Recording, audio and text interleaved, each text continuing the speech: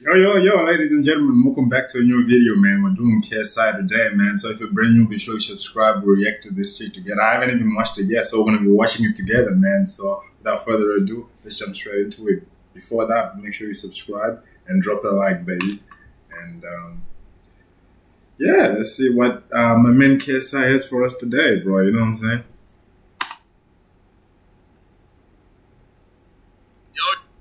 Yo, what's up? It's your boy, K to the S to the I. Yes, I have messed up. I'm taking an L. Blah, blah, blah.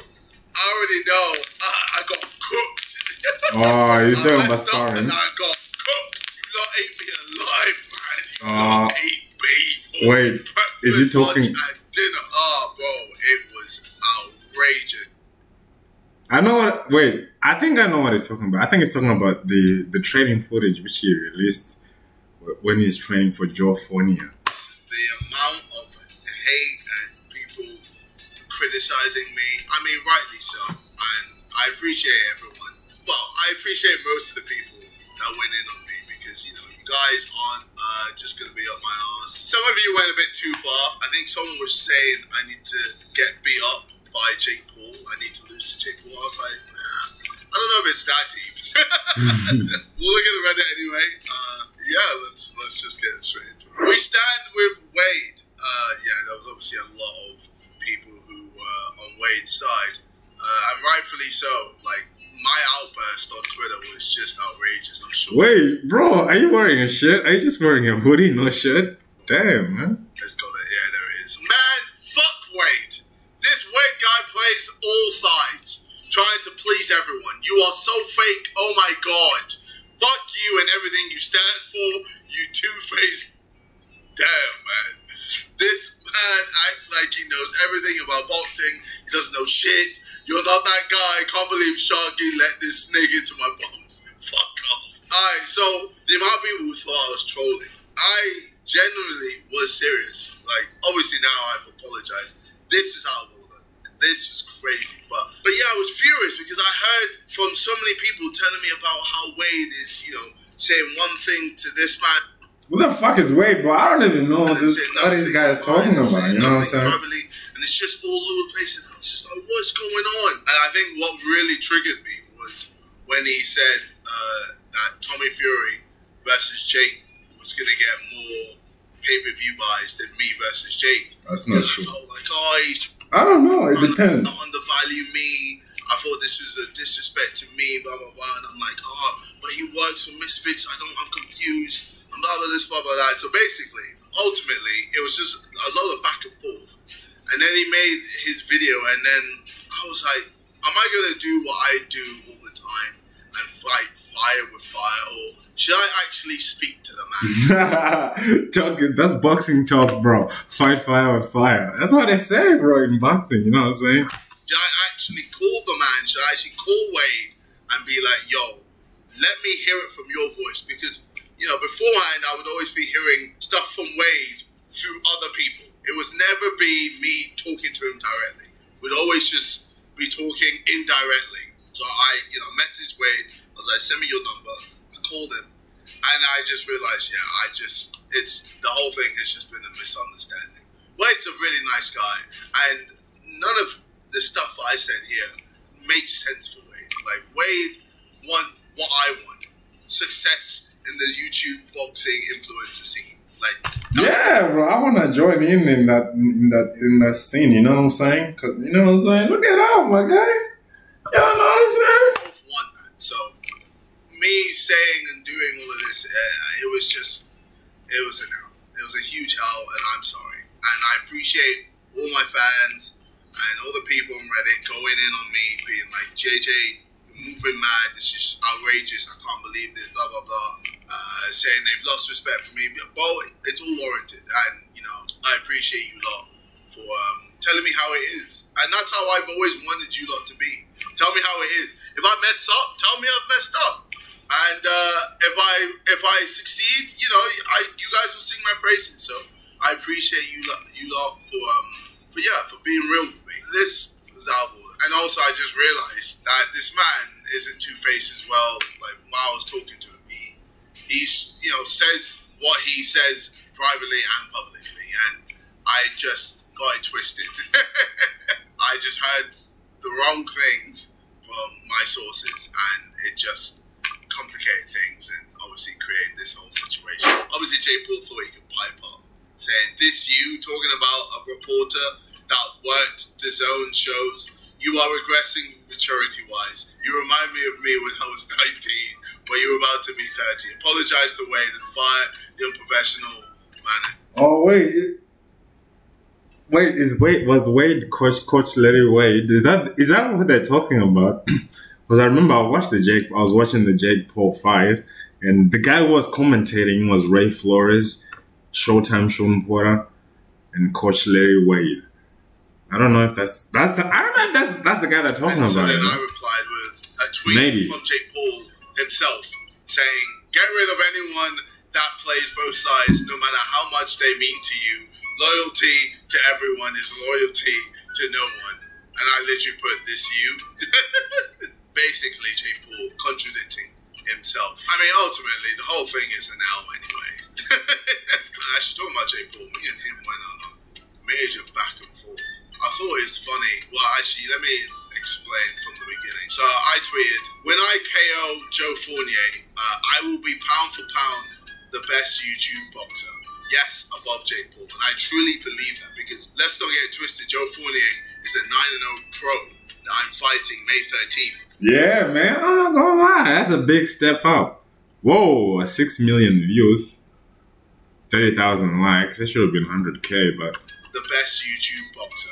Yes, above Jake Paul. And I truly believe that, because let's not get it twisted. Joe Fournier is a 9-0 pro that I'm fighting May 13th. And it's not going to be easy. Like, I'm borrowing people like Idris Virgo, and other pros in my camp to make sure, I'm prepared for Joe Fournier, because, the man has the experience, has way more experience than me. He's a better boxer than me. So, I know, yes, I've got fitness, and I know my defense needs work. I'm working on my defense. It's going to be a hard fight. It's going to be a hard fight. Work on your footwork, bro, because you're a 175 pounder now, right? 175 pounder. Whereas before, in 2019, when you're fighting Logan Paul, you were like 190 pounder, a cruiserweight, bro, almost heavyweight. But now you're light heavyweight, so that means you're lighter. So that means I would recommend more footwork, more dancing, and and head movement too. Up and people to know that I'm prepared. Like I'll recommend bringing Alexander Usyk into your camp, or Vasily Lomachenko, just for some footwork. You know what I'm saying?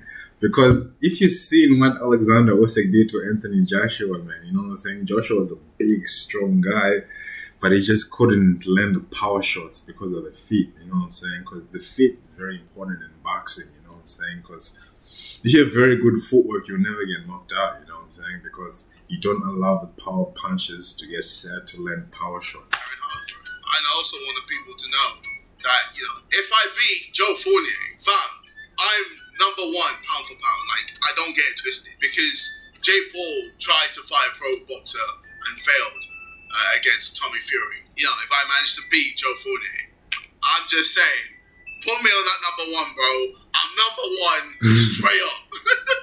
You have to fight Tommy Fury. Ha ha ha ha! I'm your idol. So when you beat a guy whose last pro fight was over 2 years ago against a reggaeton singer that had never boxed in his life, you are the pound for pound best? Or is because his fight before that was 6 years ago against a 1-11 boxer? Sham. Jake Paul is trying to say that Joe Fournier isn't all that, but Tommy Fury is all that. If you look at Tommy Fury's box rank, yeah, Tommy Fury, I don't know, man. He's not all that, you know what I'm saying? He doesn't have power, man. These guys don't have power, man, you know what I'm saying? Jake Paul, I was watching the interview. He said in the interview before the fight that he was just going to go in there and beat him down, you know what I'm saying? Jake Paul did land some overhand rights, but they didn't do anything. Tommy Fury ate him well, you know what I'm saying? That's because Jake Paul got drained. He had to weight drain. He had to go down to 185 pounds. So it was slightly lower than the cruiserweight. And even if you see both of them at the weigh-in, Jake Paul looks tiny and Tommy Fury looks massive, bro. Especially his shoulders, they look big, man. My man is fine. It's like Jake Paul is initially bigger man, but Tommy just looked bigger though. People who have won 10 times and lost 102 times. Never won and lost 26 times. Won 2, lost 26 times. Never won and lost 11 times. Never won. Wait, dude, this is what I do as well. I spend time, right, on BoxRec and just check like resumes. Won and lost 9 times. Like, I mean, you can't tell me that Tommy Fury hasn't done the exact same as what Joe Fournier has done. You know, all these fighters, they fight opponents to pad up their records. But ultimately, they're the main guy. They're the tough fighter. They're the tough boxer. And May 13th, I'm fighting that tough boxer. And just like Jake Paul, he was fighting the main guy, Tommy Fury. And he failed. Guy. So I'm about to do the same with Joe Fournier, and hopefully not fair. So I don't understand how Jake is trying to shit on Joe Fournier when Jake dodged Joe Fournier anyway. Like, Joe Fournier was fighting on Jake Paul's undercard, and Joe Fournier called Jake Paul out, and Jake Paul decided to fight. Who did he decide to fight instead? Tyron Woodley. I'm just saying, there's a reason why Jake Paul fights MMA fighters and not pro boxers. That's his kryptonite. Pro boxers are his kryptonite, believe it or not. Anyway, I replied with, this is a lot of talk for someone that's ducking me. Pro boxers have been doing it all their life. Oh man, please. I hope the computer doesn't. Feel like he's ducking me. If he doesn't rematch Tommy Fury, who else is he gonna fight? He has to fight me. I'm ready. After Joe Sword puppy. if I manage to beat him, I'm ready. And then if I don't, then we'll find out who the best YouTube boxing influencer is of all time. So I'm ready to fight Jake Paul. Simple as that. And then Jake's coming through with these stupid money offers again. Be like, 5 million to the winner, 0 to the loser.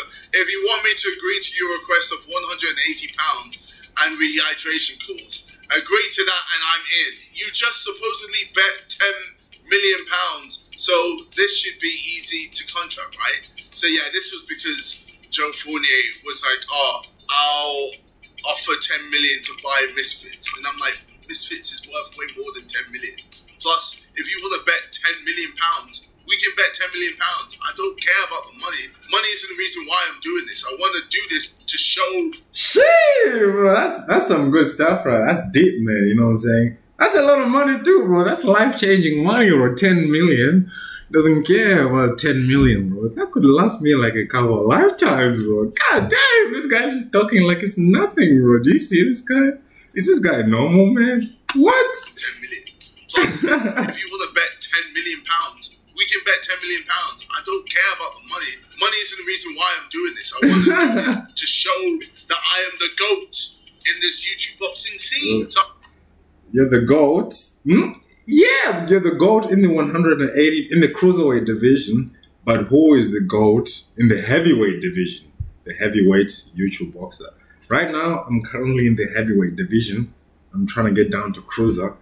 So we'll see. I don't know. I'm just tired of Jake Paul always doing the, let's bet money, this, that, because he didn't pay Tommy Fury. They had an agreement to, do a winner takes all, and that fell flat. That's exactly what I said. I said, ain't no way I'm doing this deal because you still ain't paid up for your last deal with Tommy Fury after he slapped you up. I can't be bothered. Like, let's just fight. Stop going back and forth. Let's just do it. And he's complaining about 180. Being like, I don't want to fight at 180. I want to fight at 185. Bro, look at this video. Look at this video that I posted. I posted this. Jake Paul has been capping. Oh, I shouldn't weight drain him because the less weight he has, the less power he's going to have. You know what I'm saying? And that's just how it is. Probably end up at light heavyweight at 175. And that's, where I should be. KSI, I will come to London. I will weigh 100. It's been capping for years. Probably end up at light heavyweight at 175. And that's Dimitri Bivol and also better BS division. Look at this video that I posted. I posted this. Jake Paul has been capping for years. Probably end up at light heavyweight at 175. And that's, where I should be. KSI, I will come to London. I will weigh 180 pounds for the fight. You could be the A side. Okay. Look out, he has a seat. That's 79 kilograms, I think. A few moments later. So you would like meet in the middle for KSI? You would meet in the middle, like 180? 185. Wait a minute. What's going KSI, on? I will come to London. I will weigh 100. He's realizing that the weight training role is tough, man. It takes a lot out of you, bro. 185. Wait a minute. He So you started from would like to meet in the 175. middle for KSI? You would meet in the middle, like 180? 185. Wait a minute. What's going KSI, on? I will come to London. I will weigh 180 pounds. I will Wait, when you fought Logan, you were 193. Why didn't you just go out to 190 cruiserweight? weigh 180 pounds. Stop the cap. Bro, for real, like, he's just constantly chatting shit. I don't understand how his audience just eat up all this shit that comes out of his mouth all the time. This guy wanted to be a pro fighter, fight at 175, and now he wants to fight me at 185. Like, what are we doing? Let's be in the middle, 180. That's perfect for me and him. 180. Like, what the hell? So yeah, we just went back and forth. And then eventually he just aired my request to sign a contract, to just fight. So, look, honestly, at this point, Jake don't want it. 180. Which is hilarious because Why don't you go Jake was seen 190? as the guy, the GOAT. He's the pound for pound best YouTube boxer of all time. And he doesn't want to fight me. Because why? Because he's scared, man. This guy is scared. He's been scared. He's been scared of me. Niggas Doing been this through scared. Twitter doesn't mean shit. So I tweeted saying, talk to Wade, and this time I'm actually sorry. So I did apologize before, but it was like a tongue-in-cheek apology. And it's so funny because a lot of my audience can see right through it. It's so hard for me to just be like fake. Because you lot can just read it so clearly. Because I still felt a type of way because of the whole situation. So then, yeah, obviously I just talked to him. Legit, this whole thing has been a big misunderstanding. We both want the same thing: success for everyone in the influencer boxing scene. Wade is a good guy. I messed up completely. My bad, man. And it's true. I messed up completely. POV, you have an opinion during a KSI fight. Oh my god. Look, I don't want people to think that if you have an opinion that's against me or anyone that is a part of Misfits, that you're gonna get fired. Man's messed up publicly firing Wade. That was bad. That was bad. You know, Wade can easily come and commentate whenever he wants. He can do whatever he wants at Misfits. He's his own man. He can have his own opinions. It's okay. Yeah, I feel like a lot of people got mixed up thinking that I fired Wade when my manager did. But look, I don't want you to go in on my manager because, let's be honest, with the whole of Misfits and everything that he's done for me, he goes through a lot. Okay, it's a stressful job. It's a stressful situation. We're also human. Okay, we're gonna mess up. Everyone's gonna mess up. No one, because of this situation, no one needs to die or get told they should kill themselves. All we can do is learn from our mistakes and then move on. So you sound like a wise old man, KSI. I like it, man. Boys, if you're still watching, be sure you subscribe to my channel right now and drop a like, baby. Please do it right now. can have an opinion, okay? You can have an opinion on anything you want, alright? It doesn't mean you're getting fired on Misfits. Ultimately, we all just want Misfits to grow. We just want Misfits to be this huge company that has a lot of entertaining fights and has a lot of entertaining events. And gets people excited and gassed. To bring Misfits to Australia, my guy, you know what I'm saying? And feature me, you know what I'm saying? Be humbled. Make posts supporting Wade. Make KSI realize he made a mistake. And get this man a belt. Oh my god. You lot are outrageous, man. KSI to-do list. Apologize to Wade. I mean, I've done that. Lower his ego. When it comes to boxing, I feel like you have to have an ego. You have to believe in yourself. If you don't believe in yourself, you're in the wrong sport. That's right, my guy, you know what I'm saying? Every man in the room has to feel like they're the best, otherwise they're in the wrong sport. Because that's a dangerous sport, because you're putting your life on the line each and every second you're in there, because one punch can end your life, my guy. then We've seen so many guys dying from punches. well. I don't know, surely I'm correct in that thinking. The reason why As I say, boxing is the most dangerous sport today, which is allowed, Whereas before, in ancient times, it was like the Roman gladiator sport. That was the most brutal. But now today, in modern society, the most brutal one is boxing, bro. Because I trained so hard to the point where I feel like I've done every single thing to make sure I'm prepared and ready for my fight. And because of that, my confidence is high, my ego is high. That's because I'm ready. I'm ready to fight. You know, if I was like, oh, I might win, or, you know, I'm not too sure, then yes, I can understand. And, you know, maybe I'm doing a little bit of that with Joe Fournier because the guy's is a fucking pro fighter. I'll tell you one thing, man. If you have any doubts before the fight, just make sure you remove all those doubts before fight night. Because if you have, they can start creeping up on you, man. And if you have doubts, bro, that can cause the biggest problem. Just make sure you have no doubts on the night of the fight. Like, it's not going to be... You gotta face them head on, bro. You can't have any doubts in the back of your mind. Especially when you're going up a guy like Joe Fournier, who's a power puncher. And Joe Fournier just recently fought David the Haymaker Hay. He went the distance with David Hay, the former undisputed cruiserweight champion and former heavyweight champion, 2-division world champion. David Hay, but he also got destroyed by Tony Bellew. That's another story. But Joe Fournier has been in there with that guy, David Hay, you know what I'm saying? So David Hay is a massive power puncher. If you don't know him, check him out, bro. It's scary. I feel like a lot of people are telling me, like, it's going to be easy. And I'm like, no. Because the last time I did that, you know, I drew with Logan Paul. People were like, Logan Paul hasn't really boxed that much. You know, you've boxed longer than him. You know, it's going to be light work. And then I came in with that mindset and I drew. And I almost lost. So from then on, I told myself I will never be complacent. And I'm going to train as hard as I can. And yeah, I'm going to make sure May 13th, I knock out Joe Fournier. Wait, are you talking about the Logan Paul fight? He almost lost? Really? You know, it's going to be light work. And then I came in with that mindset and I drew. And I almost lost. So from then... yeah, the first Logan Paul fight was a draw. Much, you know, you've boxed longer than him. You know, it's going to be light work. And then I came in with that mindset and I drew. And I almost lost. So from then on, I told myself I will never be complacent. And I'm going to train as hard as I can. And yeah, I'm going to make sure May 13th, I knock out Joe Fournier.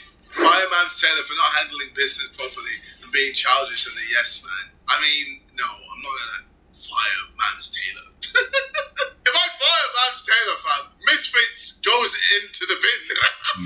I don't think you understand how much Mams does for Misfits, how much Mams has done for my career. Like, when it comes to the music, before 2019, before I fought Logan Paul the second time, musically, what was happening? What happened musically for me? Nothing much, alright? Well, I had Lamborghini. Obviously, now that song has aged like fine wine. But at the time, people were saying it was cringe still. I mean, musically, I wasn't really doing much. I had Beerus with Randolph. Like, that was the next hit that I had. But, like, commercially, I was nowhere to be seen. And then Mams Taylor has taken me to a place I never thought I'd ever be in my life. With Mams Taylor, I was able to get #1 album. With Mams Taylor, I was able to get so many top 5s and top 10 singles. With Mams Taylor, I was able to create TOT, The Online Takeover, you know, my own music label. With Mams Taylor, I was able to create Misfits. And look how much we've done with Misfits. You know, Mams Taylor, he helped me with Prime and all these things. Like, God damn, bro, this guy is just so inspirational, bro. He's doing so much, man. You know what I'm saying? Like, he's just on another level, you know what I'm saying? Like, music, YouTube, boxing, you know what I'm saying? So it's good to look after this guy, you know what I'm saying? Me tremendously, and because of this little, you know, misunderstanding, you want me to fire Mams. Like, are you dumb? I'm sorry. Like, it's so stupid. I'm not going to ever do that. And Mams is far from a yes man, okay? Far from it. Yes, he has my back. He's my manager. He's going to always have my back. But let's not get it twisted. There's so many times I've come through with crazy ideas or crazy things, and he said, relax, brother. What are you doing? This is a bad idea. Don't do this. Don't do that, etc. And look, we both helped each other along the way. So, that was good, man. Look, I am humble. I'm a humble man. If you meet me, you'll know I'm a humble person. But But when I'm in the ring, I'm not humble. If I was humble in the ring, but I'd get knocked out every time. That's Manny Pacquiao, bro. That's like a Manny Pacquiao. He's humble outside the ring, but inside the ring, he's a monster, man. He just takes whatever you give him, comes right back. Mods will remove this while out because the mods didn't remove this. How the KSI Wade drama went down. Okay, here we go.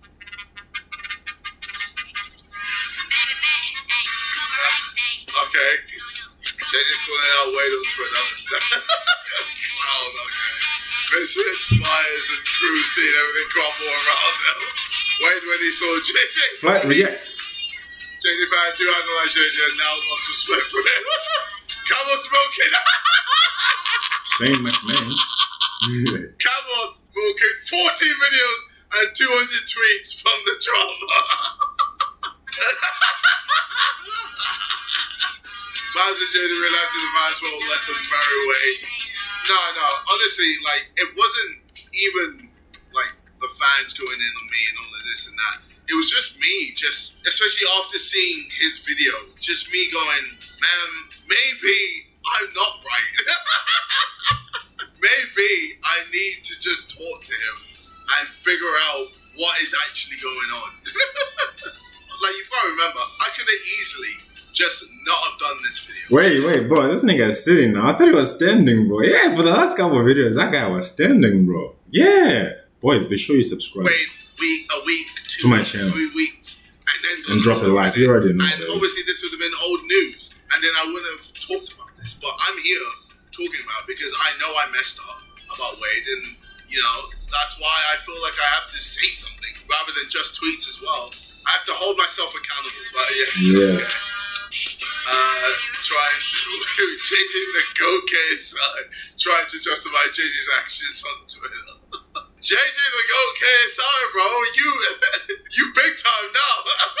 KSIAs and JJ fans turning Reddit into a fuck fest. God damn it. He's laughing through another drama for his intro. And with that, I'll end it by Cristiano Ronaldo, man. I really hope you did enjoy, boys. And if you did enjoy, be sure you leave a like and subscribe, man. I love you as always. And make sure you check out all my other videos, man. Other than that, I'll catch you on the next video, baby. And I'm out, baby. Peace.